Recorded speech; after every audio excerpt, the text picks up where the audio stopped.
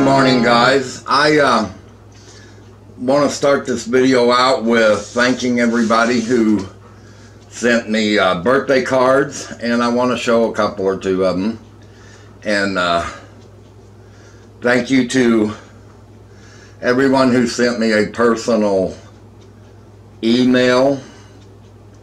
And thank you to everyone who sent me mail. And I got a lot of them. This year was a great birthday, let me tell you. I had a great day. And anyway, this is a card. Birthday card from Nona Grace. Isn't that cute? And this one is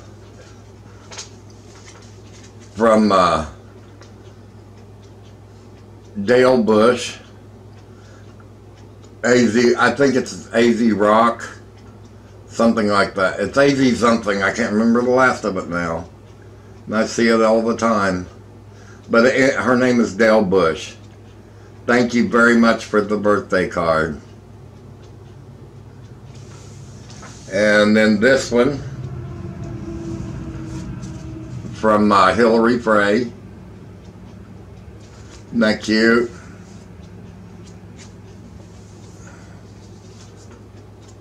You open it up and it says happy birthday. Isn't that cute? Thank you for everybody making this a special birthday. You know, the shame of it is all the cards and stuff that I got was all from YouTube friends and stuff. I did not get one card from a family member. Not one. It's sad, but it's true. Anyway, today's movie collection is going to be about faith, healing, love, and you know, you don't have to believe in these things, but I believe in God, and I believe that miracles do happen. I believe in the power of prayer, because there's just too much documented to say any different. Anyway, I'm not going to go any farther than that. That's just my opinion, and you can have your own, and you're not going to be put down or slighted or anything like that because of your own opinion. But anyway, we're going to start with a movie called Rust. This movie is about a guy. He used to be a pastor, and he lost faith, and just so much had happened that he left his town and left being a pastor. Well, while he was gone, this new family moves into his town, and not long after they're there, a fire has happened and it kills the whole family, and his childhood friend is being blamed for it. And of course he knows that his friend didn't do it, or didn't have anything to do with it. So he goes back to the town to help find the truth about what happened. He kind of brings the whole town back together, and he gets his faith back and all that. You have to watch it. I don't want to mess it up for you, but that's what that one is. Then we got The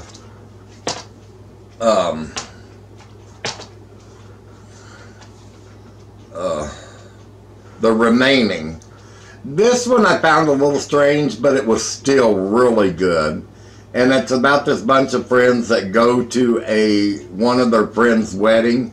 And during the wedding, things start to happen that is told in the prophecy and in the Bible, talking about the end of times. And all this stuff starts to happen. And this group of people have to survive getting through all the things that are happening. It's a pretty good movie. Even though it's a little strange in the beginning, it's really a good movie. Alright, then we've got The Breakthrough. This movie is, oh my gosh. I fell in love with this movie from the second I watched it. It's about a woman and her husband. They have one child, the boy. And he goes out on this frozen lake with his friends, and they all end up falling through. Well, they got the other two boys out very quick, but her son ended up going down under the ice, and he was under there for a long time before they got him. Anyway, he's in the hospital for a very long time, and the doctors tell her that there's no saving him, and the mother won't give up. She, even after they pronounce him dead, everybody leaves the room. She stays in there with him, and she prays really hard, and all of a sudden the signs start coming back, and let's just say the mother, I don't want to tell you too much about it in case you haven't seen it, but the mother won't give up. This movie is excellent, and if you are a parent, it is a must-watch movie. It will have an impact on you like you will not believe. I promise you that. Alright, then we have Heaven is for Real. This is really, it's really a cute movie. It's about a little boy who gets very sick, and he goes into the hospital, and his father is a pastor of a church. I can't say that he died. He has a death experience, because through the whole movie you will never hear that little boy say that he died and went to heaven. He just said, everybody else is the one saying that he died and went to heaven. But the little boy just said that when he was on that table, that he could see what was going on. He could see what his dad was doing, his mom was doing, and he went to heaven and met God. And it's just a heart-jerking movie. I mean, it just, and it will actually, if you listen to this little boy and the stories that he tells of what happened when he went to heaven, it will, honest to God, make you a believer. And this is a true story. And so you've got to see this. All right, let's see. What do we have? All right, this one I picked because it's one of my favorites. It's not really like a religious or anything like that, but I thought it was really nice, and it kind of fits in the category. It's about this young boy who gets, it's called The Cure, and it's about this young boy who ends up getting AIDS from a blood transplant, and he's going to die, and everybody has kind of abandoned him because he has AIDS from a blood transplant, and this one kid ends up making friends with him and takes him out, and when the kid finds out that he's dying, he kind of takes him out and tries to do everything he can with the kid and becomes his best friend, because pretty much nobody else had anything to do with the kid. But it's really a good movie. It's a heart-tugger movie. Beautiful. All right. Then we have Miracles from Heaven. This was a really good movie too. It's about a little girl who has this disease that cannot be cured. And I feel like I'm telling you guys the whole movie before you can get to see them, but there's just no other way of explaining them. Anyway, this little girl finds this tree, and she climbs up it one day, and she ends up falling in a hole in the tree, inside the tree, and they have to call 911, fire department, all that to come and rescue her. And after she falls in this tree, her disease, her fatal disease, starts to disappear, and she starts to get better. And she ends up telling her mom a story about what happened to her while she was in that tree. And I'm not going to tell you what it is. You have to watch the movie to find out. But it is an excellent movie. This movie gets a 10 out of 10. Then we have Gabriel. Now, this one came out a couple of years ago, and I kept seeing advertisements about it, but I didn't really take the push me to go watch it or anything like that. And then I happened to come across it one day, and I went ahead and got it and watched it, and I'm glad I did. This movie is about a whole town that is just having so many problems that something has to give. I mean, everybody in that town is having some kind of problem. And the sheriff of the town played by John Snyder, is dying, but he's alone. He doesn't have a wife, he doesn't have kids or anything like that.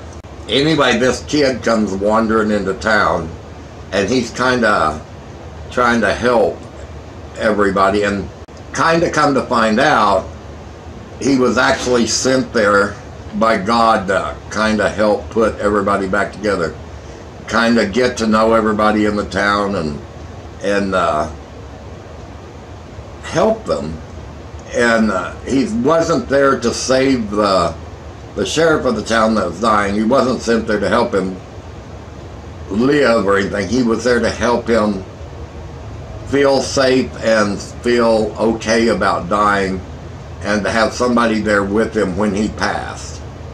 You know what I mean? He wasn't sent there to make the guy believe he wasn't going to die, he wasn't going to be all right. He was sent there to help him get through passing away. And then he's sent there to help other families, and it's really a great movie.